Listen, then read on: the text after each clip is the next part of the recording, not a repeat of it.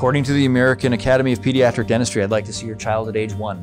There may not be a whole lot of teeth to look at, but it's mostly about educating the parent. So I love my colleagues in medicine. The pediatricians are absolutely wonderful, but as far as the mouth is concerned, that's me.